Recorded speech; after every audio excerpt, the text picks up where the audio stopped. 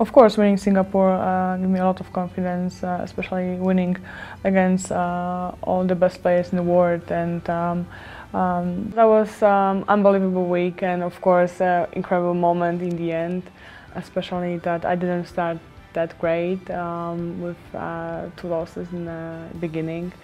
And then great match against Simona, and I think that tiebreak in the first set changed everything. And of course, in the end, I think was just the relief and happiness that it's over and I won.